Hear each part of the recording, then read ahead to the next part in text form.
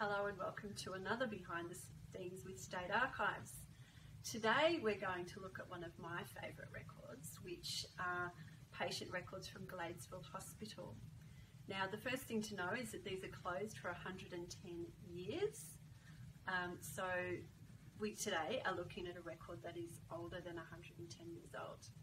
Now the record I've got for us is a medical case book.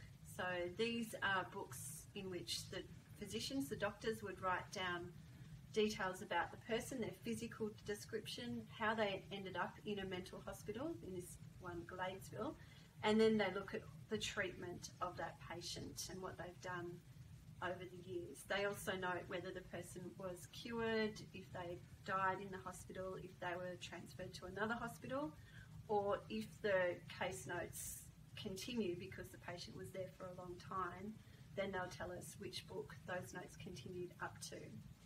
In this particular entry, we've got John Condon, who was 29 years old when he was admitted in December 1864. The first thing that you see there is his background. So they're looking at him being a native of the county of Cork in Ireland. He was Roman Catholic, living at Penrith. He was a labourer.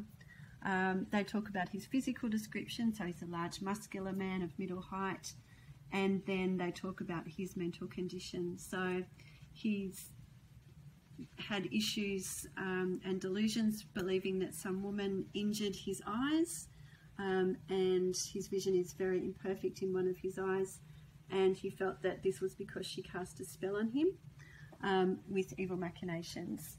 And then the rest of the book just details the treatment and observations of him over time, to the extent that in the next year, in July, they're talking about him as the most inoffensive creature known to man, in their opinion, before he's released from the hospital in September of that year.